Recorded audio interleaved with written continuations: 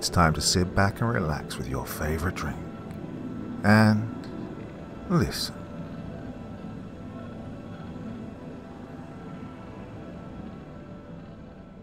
Achilles IV. Attention. This is the crew log of Ensign Colby Jordan. Role designated as Systems Technician. Current assignment is to cargo acquisition vessel Achilles IV, which is undergoing post-flight processing and containment procedures in docking port 2 at Station Alpha Centauri. Information contained in this file has not yet been verified or vetted. Level 1 analysis of file indicates 11 security breaches committed in the creation of this file. Please set your system security to Epsilon while accessing this data. Remember, your safety and the company's safety are one and the same. Log number 1. August 14th, 2074. I really have no idea how to begin this since I don't normally bother with doing logs in the first place. Always felt like a pointless exercise, since the ship AI keeps track of everything and the Jericho Company XX don't give a shit what we think as long as it doesn't impact on our jobs. I had to fight dirty with the Achilles AI just to get access to the logging program. So, well, I'll just be blunt. They're dead. Everyone else is dead. And the ship doesn't believe it. Impossible, right? Didn't the bigwigs back on Earth create a perfect system? One that can't go wrong? We're so trusting of our machine captains that the corporate newsletters are always spouting off about the 92% mission success rate. Jericho AI has 1,000 eyes and ears, can take control of any ship system, and uses cold and practical logic to get the job done. Why even send humans on missions anymore? Except us system technicians know the bitter truth. The company can't afford to fashion every ship in the fleet with a true AI, so they snap together a bunch of cognitive programs into one fancy package designed to mimic a true artificial intelligence. It does fine with handling ship functions, but it's not an intellect that can think and adapt. That's why cargo ships are sent out with a crew of 6 humans, and why the captain isn't mechanical but flesh and blood. It's also why we have implants in our chest that transmit our bio readings to the ship, because that's the only way the system knows we're alive. Now that little fact is rather important because Jericho trusts its state-of-the-art tech far more than it trusts its employees. Our rank affects which ship systems we can access without authorization from a higher rank. The captain has full authorization, as one might expect, but only if the computer allows it. And little old me, an ensign, is at the bottom rung of the ladder. I can't even make a log entry without Captain Westinghouse's approval. But if the captain is rendered dead or incapacitated, the next highest ranking crew member gets control. We don't make that determination, though. No, the computer does. Because even though the system can't determine if we're alive or dead without help, it decides how to dole out control. Basically, we have a chain of command dictated by our implants. Now, I should have control. I don't. Westinghouse and the others are dead, but their implants aren't. The expansion got them, but the computer still thinks they're alive. As a result, I'm locked out of most ship systems because I need captain authentication to do anything. But us techs are tricky bastards. I managed to put together a diagnostic program that forces the ship computer to go into maintenance mode for 21 minutes and 3 seconds every 24 hours. In that time, while the computer's distracted, I have the ability to enter the system and whittle away at the security firewalls and encryptions. It's been 57 hours since the crew died, and this log is my first success. I have to cut it short because I'm almost out of time. I'm going for the communication system next. I'll transmit a distress call, and this log, well, hopes someone intercepts it in time. Because this ship is on its way to Alpha Centauri station, and it cannot be allowed to dock. Repeat. Do not allow this ship to dock under any circumstances. Log 2, August 18th, 2074. 3 days attempting to send out a signal. 3 days wasted. The expansion ate the karma rate. Well, I'm a tad demoralized right now, so I'm going to waste today's access time with another log entry. Even if I can't transmit any data off ship, I can at least keep a record of what happened here, in case the ship survives, but I don't. Though, honestly, it'll be better if the ship doesn't survive either. I'm not ready to go that direction yet. We have 2 months before Achilles IV arrives at the station. I have time. I suppose I should talk about the others. Florin, Mads, Kindy, Lars, and Westinghouse. None of them deserved what happened. They were all good workers, committed to the unofficial company slogan, "The cargo comes first." I won't say that we were great friends, since I spent more time with the computer than talking to them about their home lives or significant others. But I'd sip a libation pack with any one of them. None of them were incompetent either. They didn't die just because one of them got greedy or did something stupid. Now, I know Jericho will try to spin events so they don't have to pay through the nose to reimburse their families, but they deserve all the credits they can get. They had no idea what they were walking into. None of us did.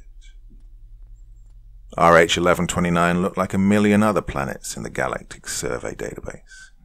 A barren rock with lots of free minerals to exploit. All we had to do was keep the ship in orbit and sit back while the drones went down and did the work. I didn't do the survey map myself, but Lars had been practically giddy about the place after his analysis. There was a plentiful amount of anomalous material littering the surface. Some of it piled up in mounds as high as 300 meters. We didn't even need to break out the mining drones to collect samples. If the material turned out to be valuable, as the spectrographic report suggested, we'd have some serious bonuses coming our way. Well, it was an easy job. Too easy. The drones only took 4 standard days to deliver the sample payload to the Achilles IV. All the drone scans checked out. No biological contaminants, no aberrant energy readings, no explosive properties. The cargo wouldn't have made it into the ship had it tripped any warning bells. The cargo shuttle went into Cargo Bay 3 without incident, and everyone was there to greet it. Mads and Kindy were the only ones who had to be there, since they were running the metallurgical tests, but, well, the other 3 had decided to sneak a peek as well. This was a brand new substance, a finding that few ship crews ever came across. Forget our bonuses. This kind of thing could get us into the history books. Oh, why wasn't I there? Well, I was going to be, but I received an emergency message from the computer concerning the drone task force on the planet. The drones were my territory. I confess that I got territorial about them. I don't label them or give them names. We go through too many of them for me to want to get attached. So I diverted to my workstation on the bridge and viewed the message, right as the cargo was getting offloaded back in Bay 3. Well, I admit that I was distracted from the goings-on in Bay 3 at first, because the message had me at a complete loss. All 5 drones assigned to the surface had just died. All energy readings and signals were zeroed out. And it had happened almost simultaneously, all of them going dark within the span of 10 seconds. It didn't make any sense. It certainly wasn't the first time I'd lost a drone, or even an entire squad, but they'd been on mapping missions miles apart from each other. Some kind of natural disaster? A massive storm or earthquake? The planet didn't even have weather. The computer would have warned us about any incoming meteor impacts or tectonic shifts. So, what got the drones? Well, it was this mystery that occupied my thoughts when I first heard the screams coming from Bay 3. I don't really want to dwell on what happened right now. I'm pretty low already. Well, I'm almost out of time for today.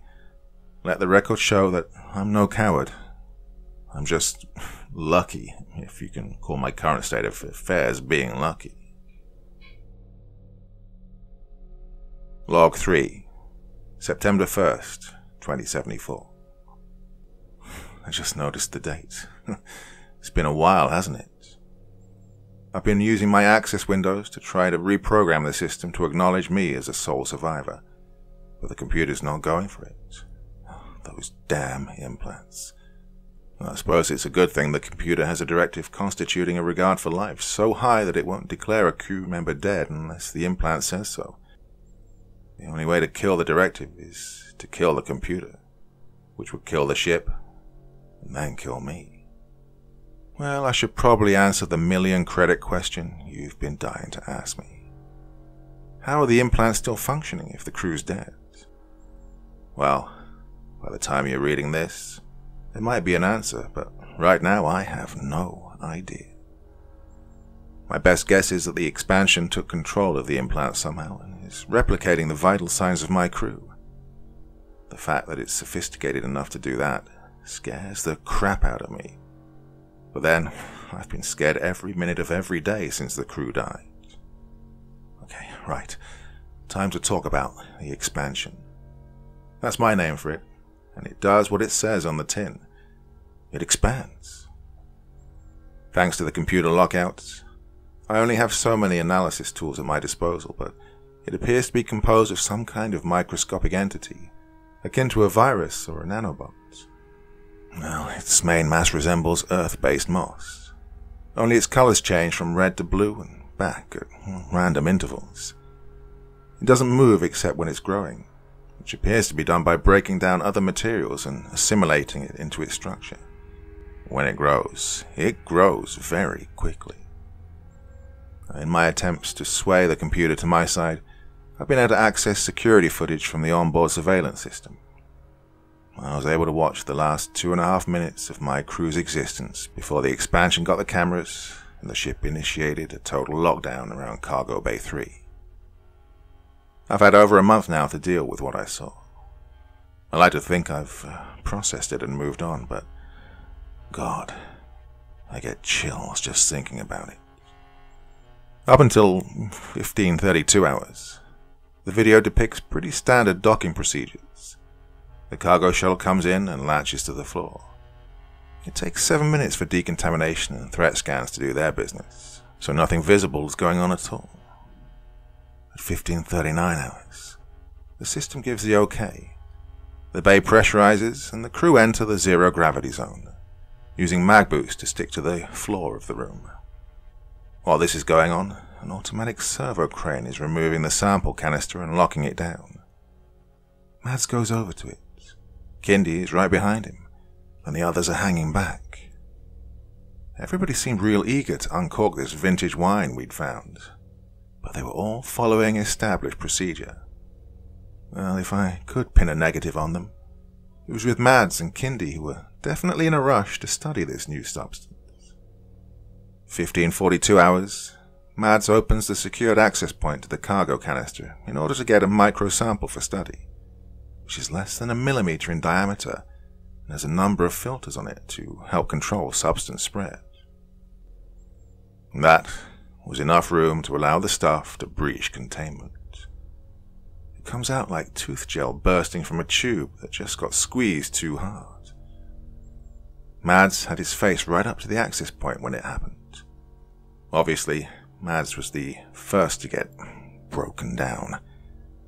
His face disappeared into the substance, followed by his head and neck, and then the rest of him. Well, his arms and legs flailed helplessly around like snakes on hot coals. I suspected he was already quite dead at that point.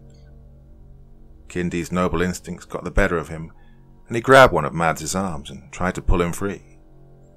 All he accomplished was to become the second victim as the stuff worked its way onto his body too, the poor guy screaming as it took his hands, and then took the rest of him.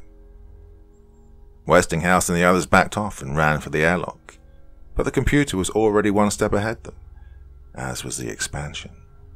It was spreading out all over the cargo bay, a living carpet of hungry alien cells latching onto and absorbing everything edible. Other cargo containers, equipment for our shuttles and drones, lubricant for our machinery, and even the cargo shuttle itself. Well, the computer couldn't allow a thing like that to get any further into the ship, so it trapped the captain and the others in there. I could hear Westinghouse screaming at the computer to let him out. He even used his command override to try to get the door open. I think he forgot about company policy involving mission priorities. We know the tales about entire crews having been lost on these missions, but the ships fly back just fine. Well, it's simple math, right? If you lose the ship, you lose the crew. If you lose the crew, you might save the ship. Well, a ship-eating organism's too much of a threat to risk getting loose, and even a captain's authority can't change that. It ate the contents of the cargo bay as easily as it took in Mads and Gindi. In some places, it would bunch up and send strands of itself into other parts of the room, using zero gravity to get around quicker. In short order, the room resembled a thick spider web in there, strands of red and blue covering all walls and flooring, with bits of clothing and other material hanging off it in places. For dessert, it took out all 4 cameras, ending the available footage at 15:44 hours. I never did see what happened with the others. They'd fled to a corner of the room not covered by an operational camera. I think they were still screaming when the last camera fell. They may have still been alive. Considering that their implants still claim they are alive, I doubt there'll ever be a clear answer to their times of death. Since then, my ability to monitor the expansion is very limited. Surface scans can't determine if it's organic or artificial. Hell, surface scans are just about useless. Gives me either false readings or no readings at all. It explains why we got the all clear to take it on board. At least the expansion can't absorb everything, or this ship would have been consumed within hours. It has an appetite for all sorts of materials, but apparently it doesn't like duracrete, the synthetic material composing the walls of the bay and the sample container it was in. It also can't stomach unnatural materials like polyester. The computer has locked down all 3 doors into the bay. All ventilation shafts and other openings shut off with duracrete shutters. Now, the ship could eject the cargo bay into space, but not with 5 crew members showing life signs inside, and not without captain authorization. So yep, not an option for me. Yet despite the lockdown, it got to the comm array. I don't think it targeted it deliberately. The ship lost one of our backup power nodes at the same time. I've had some time to study the damage report, and my guess is that the expansion found a power cable not adequately covered by the containment shutters. It followed the cable all the way to the power node, and before new shutters could be implemented, it got to the comm array. This stuff's on the outside of the ship. There are a number of ship components it could feed on out there, but it's not spreading. External cameras show the external bits are dormant, maybe even dead. I think it has a problem with complete vacuum. That might be why it acted inert on RH1129. The planet had no atmosphere. It hasn't spread further on the ship since eating the comm array. With any luck, it won't get any further. But it won't do me any good, unless I can gain control of the ship. Speaking of which, I better get back to it, or else all these logs will be for nothing. Log 4, September 15th, 2074. It got to Cargo Bay 2. It got the food. My fault for getting so stupidly complacent. Can't blame the computer or the company for this one. The expansion had been so quiet that I thought it had gone into a type of stasis, like what it did back on RH1129. It had eaten everything it could, right? Well, yesterday it pulled a fast one by suddenly breaching Cargo Bay 2, where we kept the lion's share of the food stock. I'd moved some of it into the ship culinary section for my own convenience, so it wasn't a total loss. I still have a month's worth of food at normal consumption. I can probably ration it to last until at least I reach Station Alpha Centauri in 6 weeks. But that's only problem number 2.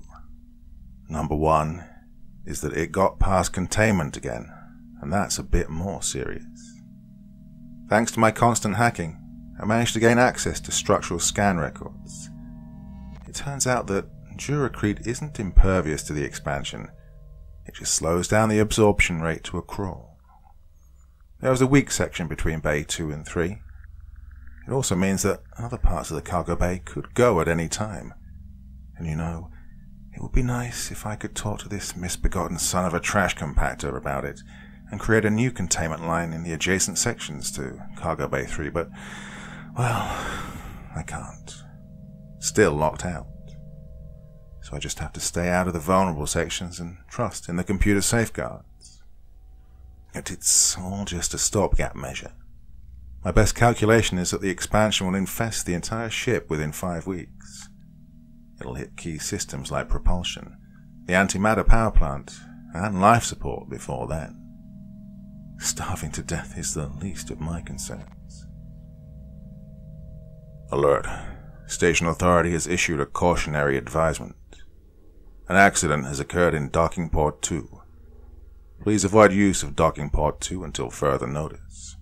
Remember, your safety and the company's safety are one and the same.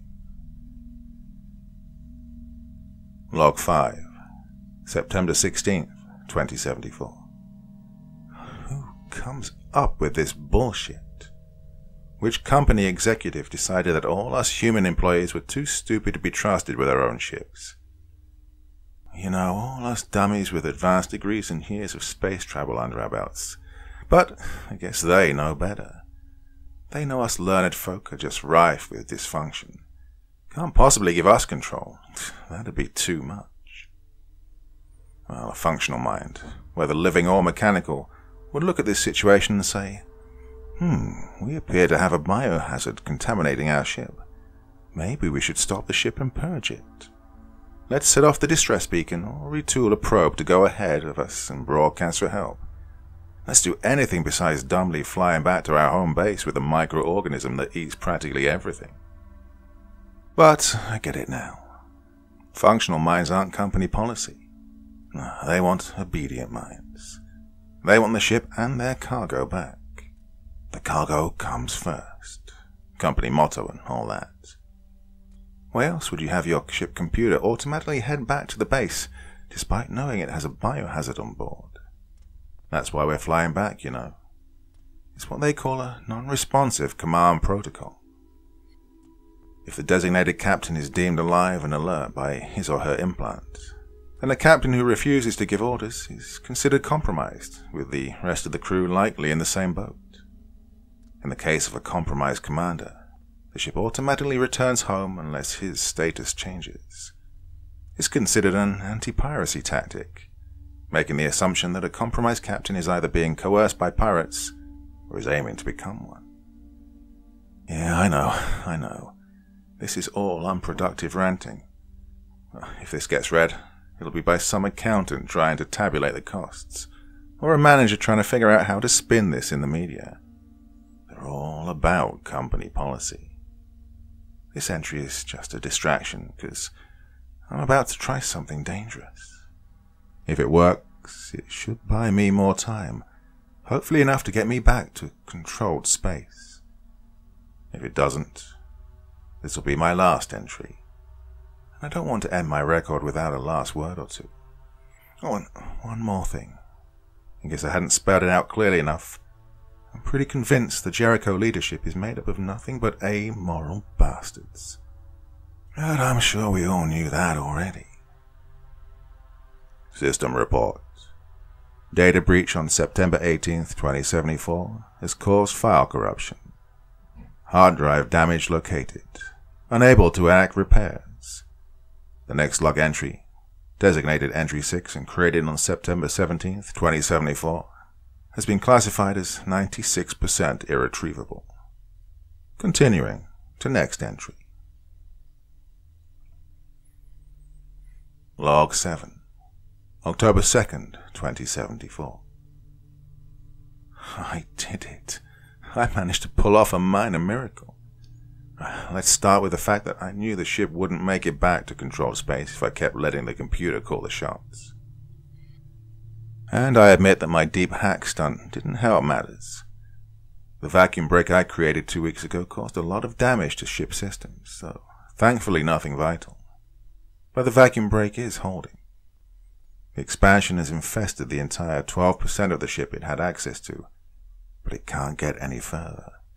Not with the cold vacuum of space blocking it. So I tried a different tactic with the computer. I pulled a Captain Kirk, as us techs like to call it. I used some hard logic on the system, managed to convince it that the life signs coming from the cargo bay couldn't be human life signs any longer because A, they'd been exposed to hard vacuum for 15 days, and B, had not moved out of the bay for weeks. Even a system as unfathomably stubborn as a cargo ship computer could figure that one out. So, I'm the designated captain now. That's my minor miracle. Unfortunately, my options are limited. I can't jettison the expansion now. It's infected too much of the ship's structure. The expansion also took down the ship's probe launcher and all the probes with it, so I can't rig up a probe to transmit a distress call. Still, at least now I have access to navigation and propulsion, and I can use the more powerful ship scanners on the expansion since the drone scans were unreliable. Best of all, I don't have to worry about stupid hacking Windows anymore. I can do these logs anytime I want, so, if you don't mind, I've got some new toys to play with. Hopefully I'll have a plan of action the next time I sit down to record another one of these apocalyptic diaries, and it'll be nothing but good news from here on out. Station alert. All transit to Section Zone 3 has now been prohibited. We're experiencing a significant power fluctuation in that region, and the issue is being addressed. All non-essential personnel still in Zone Section 3 should remain at their current location until further notice. Remember, your safety and the company's safety are one and the same. Log 8, October 4th, 2074. Not good news. Not at all. My mum was one of those kinds of people who never saw a doctor. She put her faith in herbal remedies and clean living and positive thinking, and she stuck to her beliefs even when she started getting pains in her chest and her breathing was growing shallower.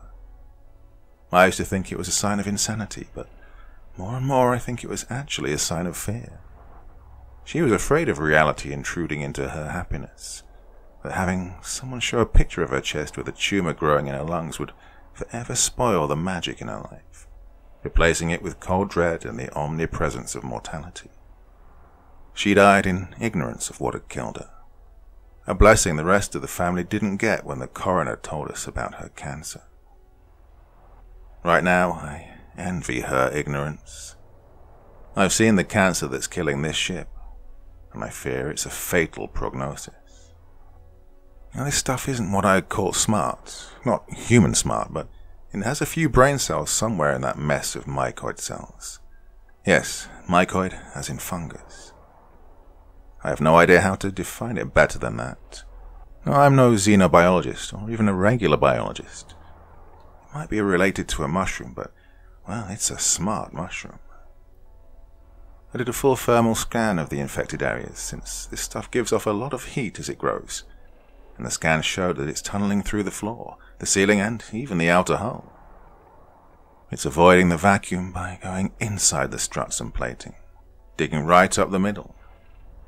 Most of the supports have a thickness of 5 centimeters, which doesn't offer much wiggle room, but this stuff is carving out tunnels only 1 centimeter thick.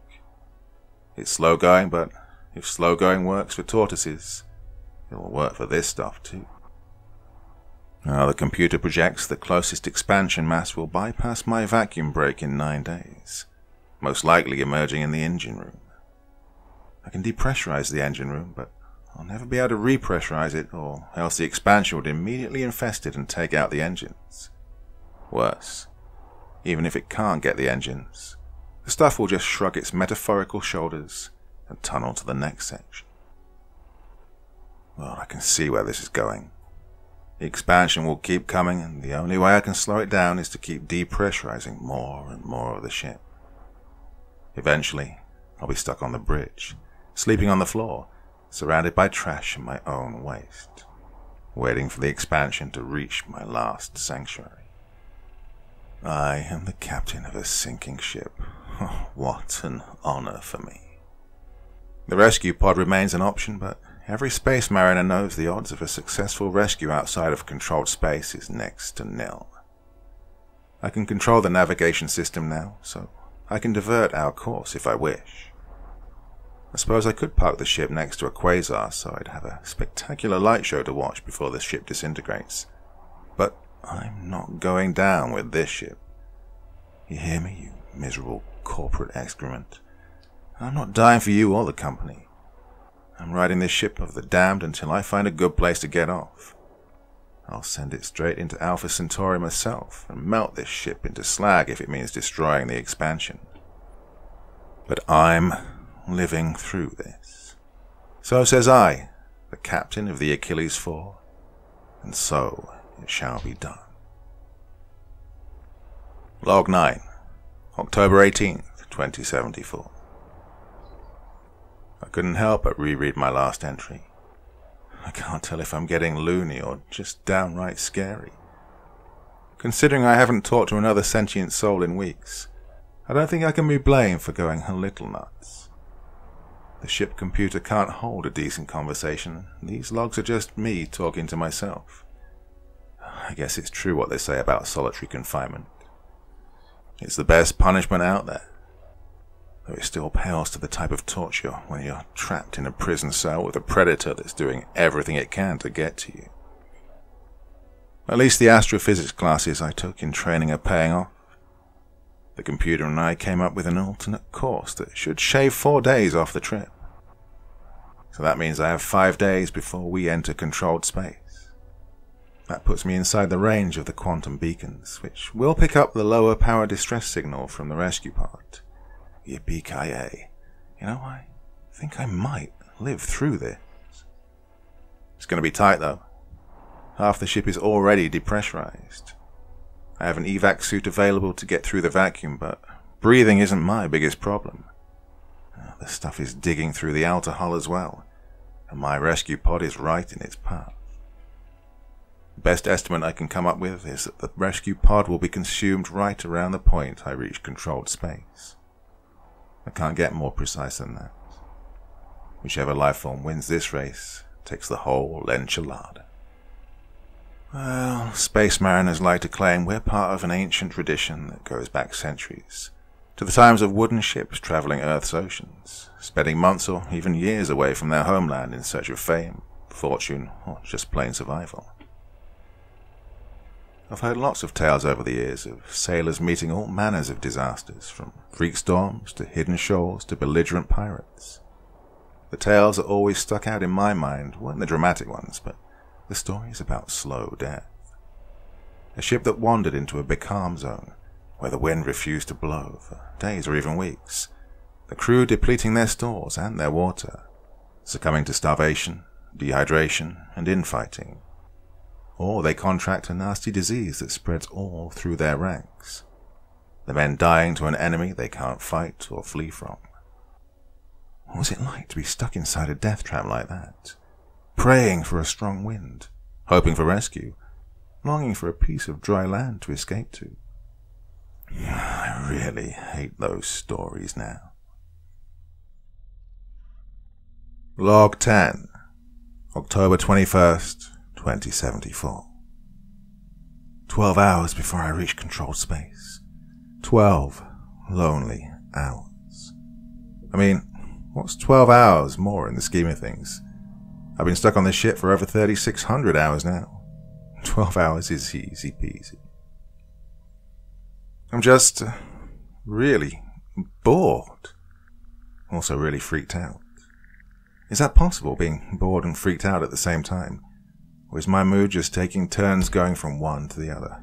I can't tell anymore. I've quarantined myself to the bridge for days now, and my leisure options are limited. The company has a real problem with people using bridge hardware for entertainment purposes, and while I could hack into my own stash of videos, I might very well jeopardize some key systems in the process. So I've been doing a lot of reading, Mostly status reports and training simulations and other fun things like that. I also decided to look over the recorded orbital scans of RH1129. Not because I was really looking for a clue or epiphany concerning the expansion, but because, again, I'm really bored. You know what I found? A whole lot of mounds. I mean, the thing is, while they are literally everywhere on the surface, there is a pattern to them. The biggest mounds are clustered together, in some cases lined up symmetrically. The 3D imaging pictures show some of these clusters going on for miles and miles, and the more I looked at them, the more they resembled the outlines of cityscapes, with the tallest ones substituting for skyscrapers, and numerous small mounds stepping in for apartment buildings and houses. And well, it got me thinking, what if those mounds used to be buildings? Maybe this isn't a fanciful notion created by a man both on borrowed time and with too much time on his hands. I have to think that this planet wasn't always a wasteland. It occupies a Goldilocks zone and has the right planetary spin. Gravity is comparable to Earth. It just lacks an atmosphere, and that's a big problem. But then again, maybe it did have an atmosphere once. Maybe the expansion came to RH1129, or was created by an intelligent species that once lived there, and it just did what it does well. It ate everything it could, reducing a fellow sentient species into nothing but mounds of organic refuse. Maybe it destroyed the atmosphere as well, or maybe the species destroyed the atmosphere in order to stop it from going any further. Can't prove any of it, but it makes for a pretty depressing tale.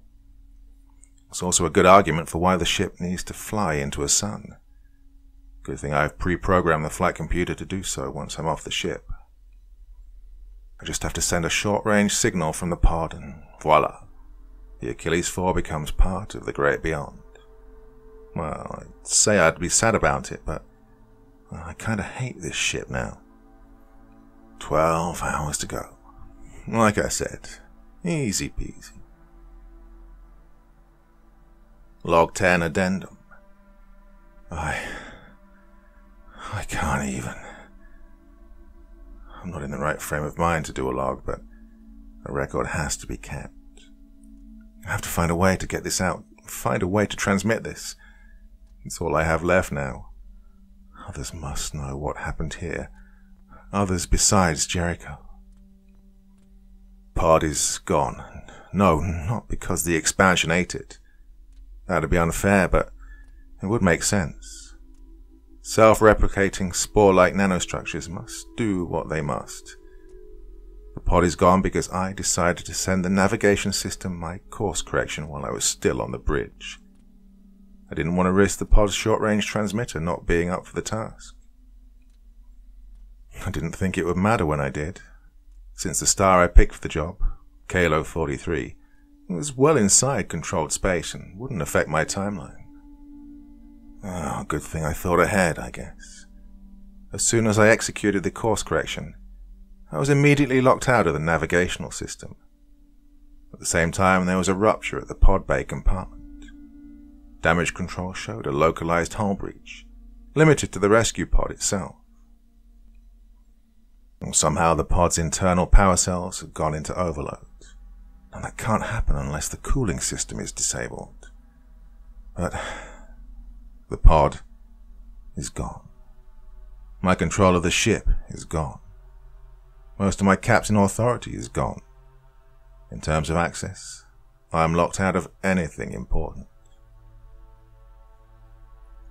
Yes, it turns out there was another order in play.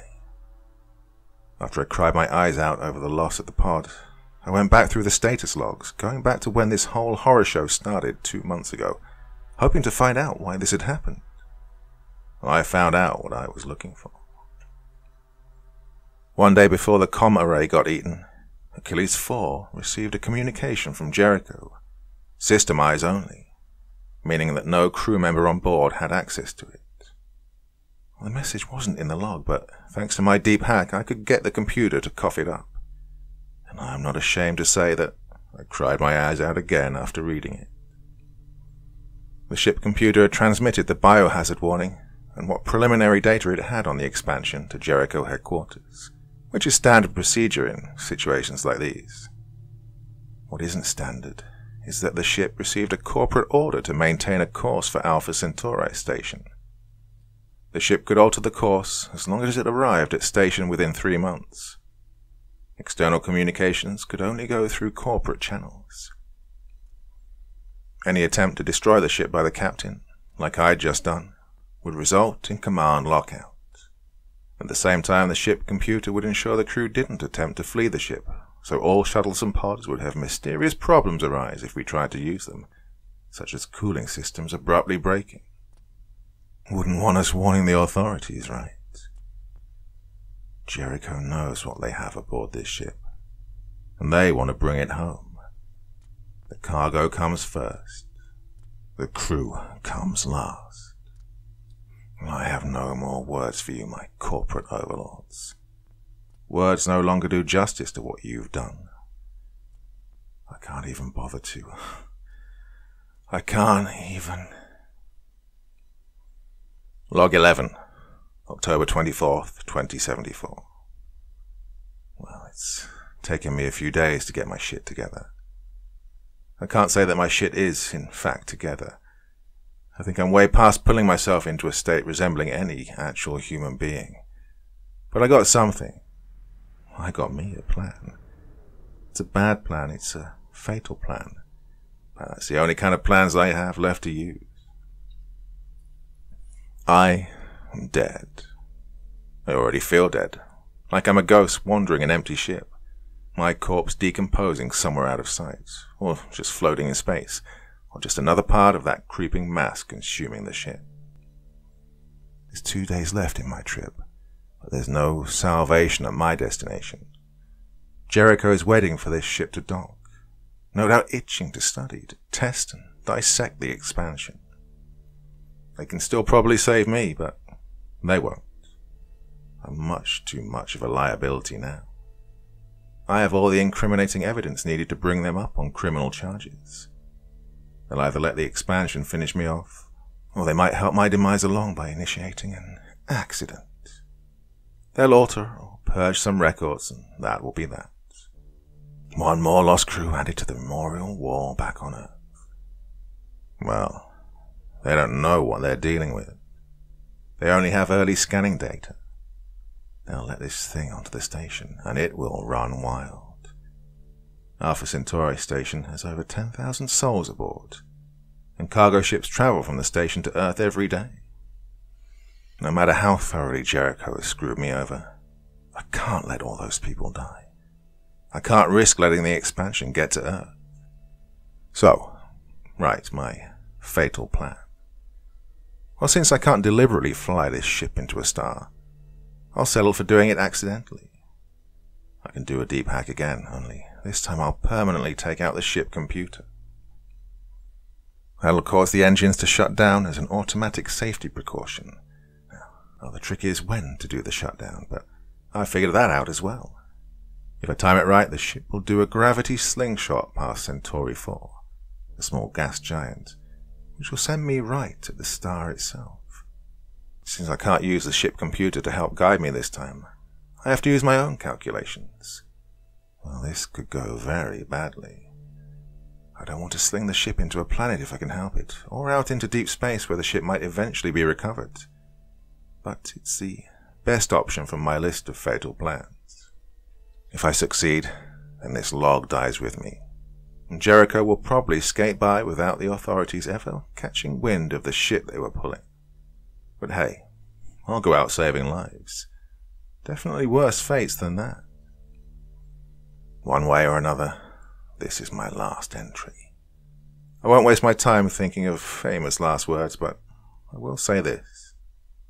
My crew deserved better. I deserve better. And Jericho deserves a whole of a lot more than what they're going to get. Warning. Station security raised to level Omega. Biohazard safeguards are now in effect. Please stay at your current location. An evacuation team will arrive within 2 hours. Remember, your safety and the company's safety are one and the same. Attention! Hidden data newly discovered. Unknown log entry now available. Release of log entry appears to coincide with signal burst originating from Achilles IV. Cause of transmission unknown. Log 12. Date unknown. Hi there, my corporate overlords. If you're reading this entry, a few things will have transpired. For starters, I'm dead. I won't know how it happened, but I'll be dead nonetheless. I hope it was fairly painless. Next, the ship is still in one piece. You might think that means my plan was a failure, and that would be a fair assessment of things considering what data you have available. Except that wasn't my plan, not the real one. I did try to shut down the computer, but only so the system would log my attempt. Ship computers have so many firewalls and redundant hard drive that it's almost impossible to disable it through hacking. I did it so you wouldn't look too hard at my actual hacking effort. What I did was rig up a new transmitter. The only one I still had available was the one still attached to the wreckage of the rescue pod. I had to use my evac suit to travel through a number of depressurized compartments, and it wasn't much fun. I kept expecting the expansion to burst out of the walls and absorb me at any time, but that didn't happen. I rigged the pod's transmitter to run off the ship's power supply, as well as connect it to my personal digital device. That way the ship's computer doesn't even know it exists. I've downloaded the logs into my personal device, and I've hidden the device somewhere it won't be found too quickly, but not before I set it to record my bioreadings from my implant. I added the condition that if my implant ever goes dark, the device will automatically transmit two signals. One will be to send the logs through the pod's short-range array. It'll only work for one good burst, but every communication array within 2,000 miles of the ship will pick up the data burst. The second signal will be to the Achilles IV itself. It will activate the program I put in the life support system, the one that will pressurize every compartment on the ship. I have crunched some numbers and realized that the ship's hull is in a very tenuous state from all the expansion's tunneling. Returning the air to most of the ship would be like throwing a lit match into a pool of gasoline. The expansion will surge into all those compartments, causing hull breaches everywhere. It could even rip the ship apart. Now, I admit it's a plan with a number of serious risks. What if my personal device runs out of power first or gets smashed? What if the expansion eats me and duplicates my implant readings? What if the pod's transmitter proves too damaged to do the job? Yes, it's a desperate plan, but then I'm a desperate person. I realized that even if I could destroy the ship, it wouldn't stop Jericho. The company would just send a new ship to RH-1129. I have to expose the company and expose the expansion. Nothing gets people's attention like a dying mariner's last log, coupled with the public destruction of a cargo vessel in range of every able sensor package. Truth be told, the one thing I'm really afraid of is that the company's retrieval team will bring the ship directly into one of the station's docking ports. If the ship comes apart inside a docking port, there'll be no way to stop it from infesting the station. But you guys wouldn't be that arrogant, right? I mean, there are protocols for this kind of thing. Unless you're too busy trying to hide the ship to care about small matters like biohazard containment. Well, I suppose no matter what happens, you corporate guys are going to be real cross with me. No death benefits for my mom, no bonus for my hard work. Which I think is a really crappy thing to do to a loyal employee like me. After all, I followed the corporate mantra. I delivered to you what you wanted. In the end, the cargo came first.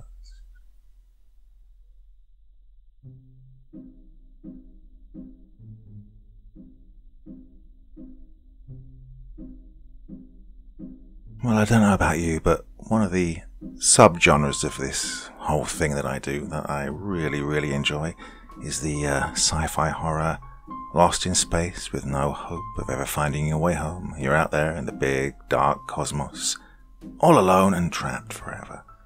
And that certainly was a pretty good example of that, and one that I'm really happy that the author shared with me. So, what did you think? Did you like it? I hope you did, because, well, that was one of my favourites. I really enjoyed that one. If not, let me know in the comment section below the video, and I will do something different for you very, very soon. Now, I said on Monday that there would be a video up on Tuesday night. Truth be known, I simply forgot to upload it. So, there was one over on my second channel earlier today. If you're not hooked up to my second channel, then immediately head over there, because it was a really good 1.5-hour story earlier this evening. Details of my second channel in the video description. Well, that is enough for one night, isn't it? Isn't it? Surely you've had enough. Anyway, if you haven't, then I'll be back again very, very soon. But until then, my dear friends, very, very sweet dreams, and bye-bye.